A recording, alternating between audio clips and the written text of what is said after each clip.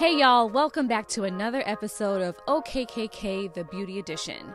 So this feature focus episode is on what you've been asking for, eyeshadow. There are so many different things that you can do with eyeshadow, but this particular video is going to focus on my ultimate favorite, a light to dark smoky eye using neutral colors. You ready? All right, let's get started. Okay, eyeshadow. So there's so many different ways to wear eyeshadow, and it really depends on your eye shape. So for someone with an eye shape like mine, I think we can go in with a little bit of a smoky feature. People who have a hooded eye have to do a slightly different technique, and I'll probably do a video in the future on that. But right now I'm gonna do a basic smoky eye using neutral colors. This tends to be my go-to look. Depending on where I'm going, it could be out for dinner with the husband, it could be with the girls for, you know, brunch. It's really just a neutral color palette that I really absolutely love. Today I'm going to be using one of my absolute favorite palettes, and I think it's because it's a lot of neutral gold tones in it, which tends to be what I gear towards, depending on where I'm going. Sometimes it's color, but if you want something basic, something that you can jazz up for the nighttime look if you're going out for date night, or if you want something a little softer during the day with the girls for brunch, the Warrior by Juvia's Place is one of my absolute favorites because you see, it's super rich, lots of golds. You have a little bit of shimmer in there as well as mattes. So this is really perfect to complete a smoky eye look. So I'm gonna show you my favorite basic go-to look when it comes to eyeshadows. And it's gonna give a little bit of that light to dark smoky effect, okay? This tends to be my favorite because I feel like it really shapes the eye really nicely. And it prepares me for my lashes because you know we always need some lashes, but that's a whole nother video for you. Anytime I do eyeshadow, I always use a base underneath. The eyeshadow is powder for the most part. There are some creams, but that needs something to adhere to. So my favorite is the Plouise base. Comes in an array of colors from 0.0, I think, to about 5. This one is gonna be number 4 right now. Sometimes I use it a little bit lighter if I want the color to really pop. But 4 is kind of neutral and basic for me. And I'm using a MAC Cosmetics brush, flat shader brush, number 252.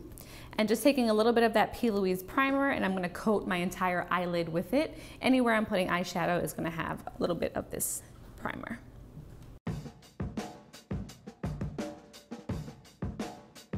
Regardless of the primer that you use for your eyeshadow, be sure to use a very thin layer because you don't want too much buildup under the eyeshadow. You want it to look as smooth as possible. The Plouise is a really nice consistency, super smooth, and when you use it with this shader brush, a thin layer will be just enough. Done. It's like painting a wall, you know, you gotta prime it first, you know, put down the spackle. There you go. Paint always looks better with a little primer. Now I'm gonna go in with a fluffy blending crease brush. This is the Morphe 200, M200 actually. And I'm gonna start with a matte color. So this is what I use, similar color I use to do my contour on my face. So I'm going to use this to contour my eyes. And this is gonna go right in the orbital bone area. So what it's gonna do for me is it's gonna differentiate my eyelid from my brow bone and gives me a nice shadow there. So it's really an extension of that orbital bone socket and my nose contour.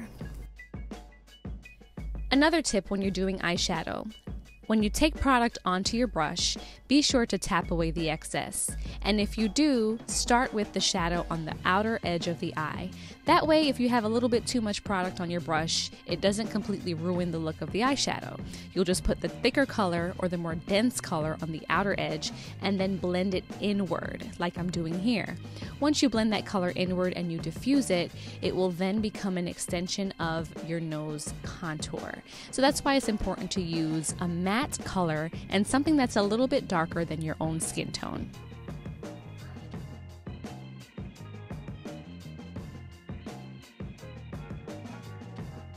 Done. Well, not the whole thing, but I've done this portion of it. So So I went ahead and contoured my entire eye. So this now tells me, here's my lid, there's my crease, there's my brow bone. See?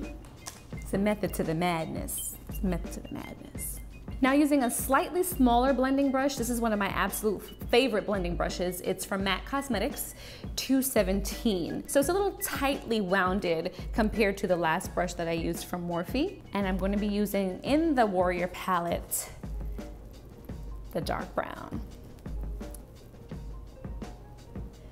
So I'm placing this color right on the outer edge of the eye in kind of a triangular motion. So I'm being very deliberate with where I'm placing this color because I don't want it to go too far down under my eye, but I don't want it to go too far into my crease either. So with a very light hand and a little bit of color on the tip,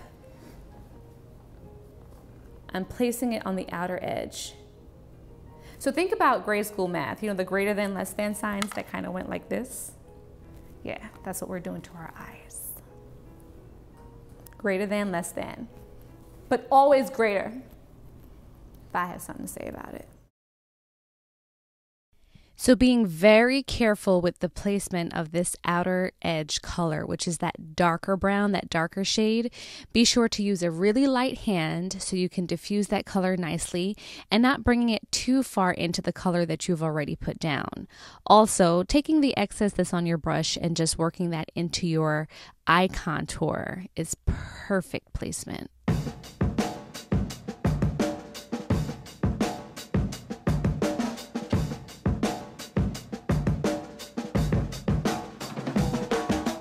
And the final part of the eyeshadow for me is now my lid.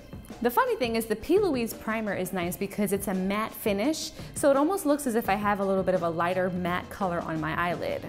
But because I like a little shimmer, you know, a little glitter never hurt nobody, I'm gonna put a little bit of a shimmery shadow right on top of my eyelid to give it a little extra pop.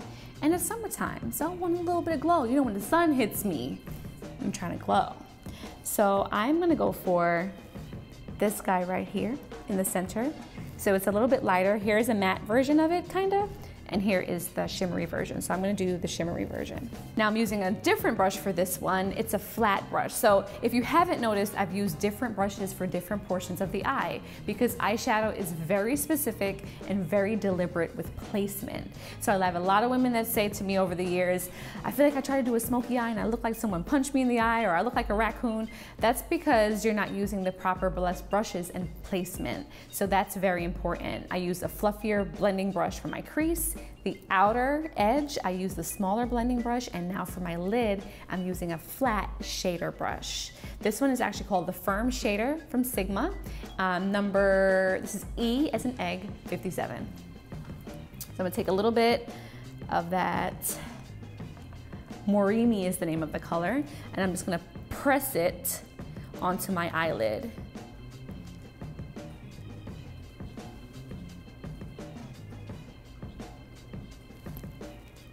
See the difference? You see the difference, baby?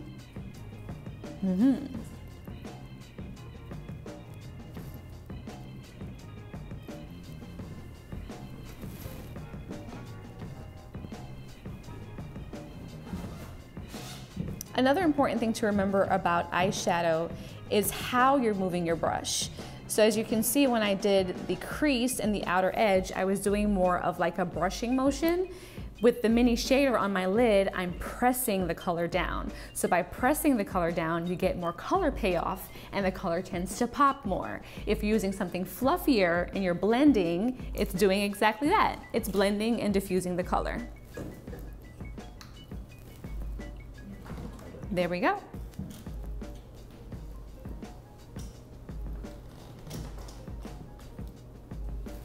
And just to give me a little bit more definition, in that crease area, I'm going back in with the first color I used and my tighter blending brush, the MAC 217, just to give me a little bit more pop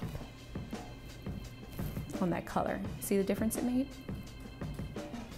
So my eyeshadow is done for the most part on top. And just for good measure, I like to always skim a little bit of color underneath the lash line too, because to me it gives the eye a little bit more balance. So the darker color that I used on the outer edge of my eye, which was Mino is the name, I'm gonna take Mino again and I'm gonna go back in with the Cozette D230 brush. So this is the one I use to trim my brows, but I also use it for a little bit of shadow placement underneath the lash line because it's a little bit tighter, it's also slimmer, and it's firmer.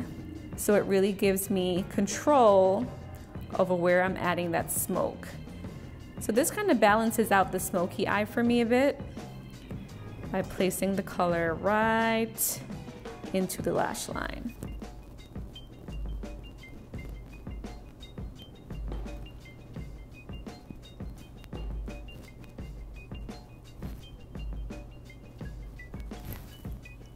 There we go. My eye is completely balanced with color on top, a little color on bottom. And I always like to use a little bit of pencil. So I'm using a black pencil just right in my waterline area. You can feel free to use any that you like. This one is a Wet n Wild from the beauty supply store. So this is just detail shades? Okay, you're not getting cool. Got you.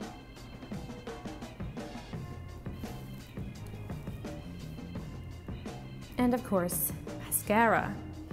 One of my favorite mascaras from the drugstore is Maybelline Lash Sensational. I normally get this in black or whatever the blackest black is. Some brands have black, blackest black, off black, whatever's the darkest color, I love. I particularly like this brush because it's kind of like bristly and they have little divots that hold the mascara. So the more product it holds in the little divots there, and then it has the brush to comb through, what I'm doing is I'm getting product onto the lash and then I'm pulling it out to extend. It's a science, baby. So I'm just using a little bit of this on my bottom lashes for now.